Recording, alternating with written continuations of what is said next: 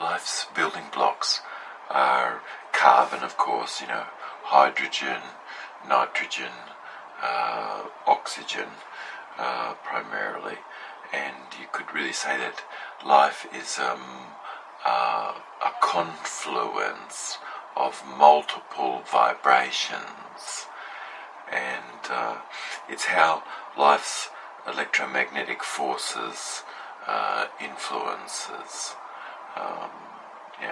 life as an organism. But humans can ingest, for instance, the radiation that comes from minerals that have been naturally complexed by life colloid as bacteria.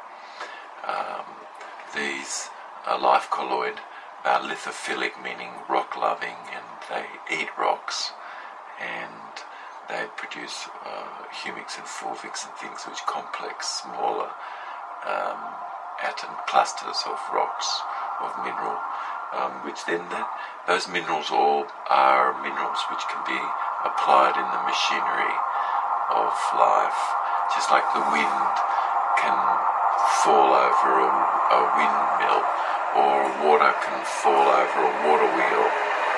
It doesn't incorporate itself into the wheel at all, but it assists to help to create the machinery to run. And so minerals, that's what minerals do. But we're closest to minerals more through life colloid, which is life very deep all the way into the earth. But how does the body rid itself of a wart? And what's the difference between a wart as tissue and regular tissue? Primarily, you could say that you've got tiny little spores in that tissue as well as cells, that's all.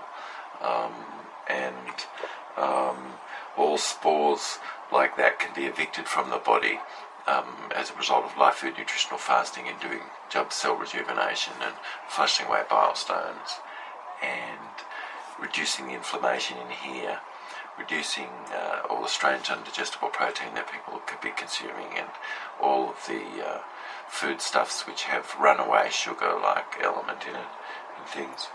But a colloid of life is composed of hydrogen, and when you eat life food, you're sort of really bringing in more and normalizing energy. Otherwise, you're bringing in things which are radiating in energy, which is not compatible really to life. A colloid of life is composed of hydrogen, that's a hydrogen-excited electron. It's shifting between harmonics, and as it shifts between harmonics, a photon is given off, and this is perceived as light by us, and it's sort of to emanate more from the hydrogen atom, which happens to be the smallest atom in the universe.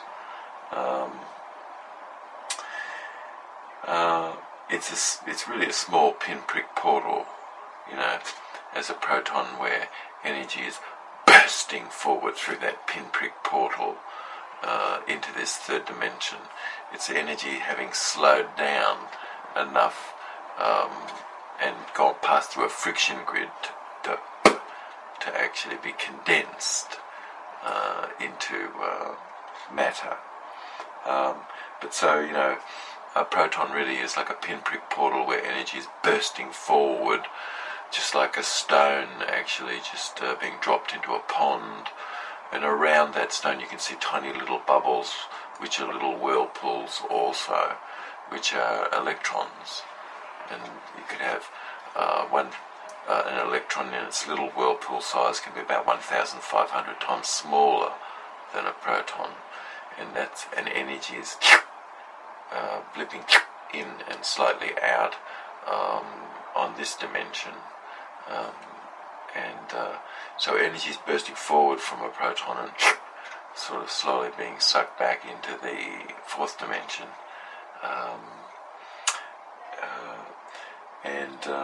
However, wherever there is a crest and a trough where they unite, no light is perceived by us.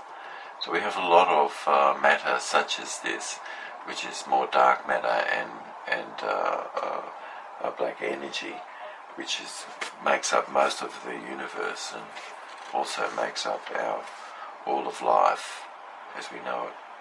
A body has its own instructive sort of radiative force, which harnesses a mutual lived existence, and this mutual lived existence is these life colloid all living in a union in mutual lived assistance with us, which explains how all the species that we can see around us has come to be, not through mitotic cell division, which is an error at the moment in the modern world,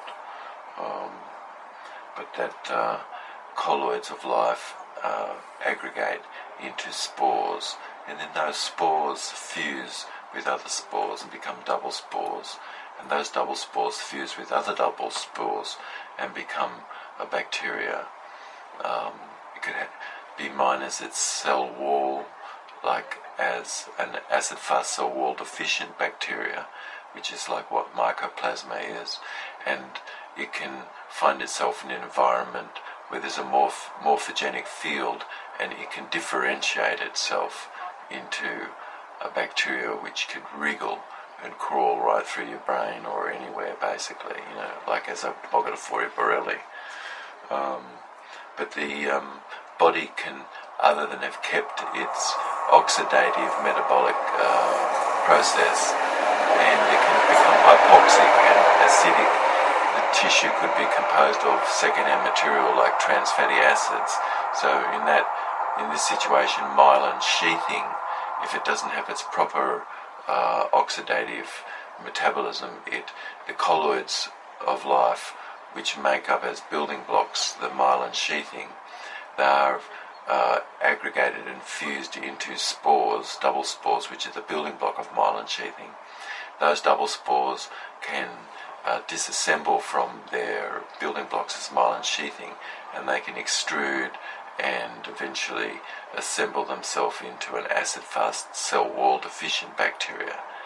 So, the body can break down into mold, fungus and yeast and bacteria just the same as a log of wood in the ground rotted right at the surface where electrolysis, where two dissimilar elements were present so radically that those materials created an electrolysis sort of thing, But so we live in a sea of antioxidants and oxidants, and every little bit of DNA every day is getting about 10,000 hits on its DNA, and it's formidable, and we live in a sea of antioxidants to assist to help to create a life and to manage the structure that we have. But life, could we say, similar to a whirlpool, just like a tornado, it searches to find areas where it can sustain itself, and whilst it has its energy to hold its composition of itself together, you can see it has a structure. At the moment, its energy doesn't hold itself together quite anymore. It can be dissipated into something else, sort of thing. And so from dust we come and dust we return, in a way, and that this dust is colloid of life, which really the dust is actually made up the dinosaurs that making up you and I, and that these spores can be found in outer space. Absolutely, for us to know that we definitely have life in outer space. But could we see, just like a champion rejuvenator of colloid of life, a life colloid, as spores would be like a sponge, which if it was sifted through a strainer, it can assemble itself back into its sponge-like state body once it's gone through that. It's a champion rejuvenator in the way that if you could imagine how things occur on this level, it's not through mitotic cell division at all that things grow. It actually is through a process of aggregating, fusing and differentiating. But the red blood corpuscle, carries a superfluidity and superconductiveness, and as it's percussed in the heart, vortexes are formed there, and right at the apex of these vortexes you've got tens of thousands of volts of electricity. So things become very energized as a result of the percussion of the heart. And the red blood corpuscle is more than just a transporter of oxygen. It transports all of the double spore, which end up being the building blocks of life and the cells and the organelles as we know it. So anyway, I hope you're having a wonderful day as you've been listening to this, and look forward for us to catch up with each other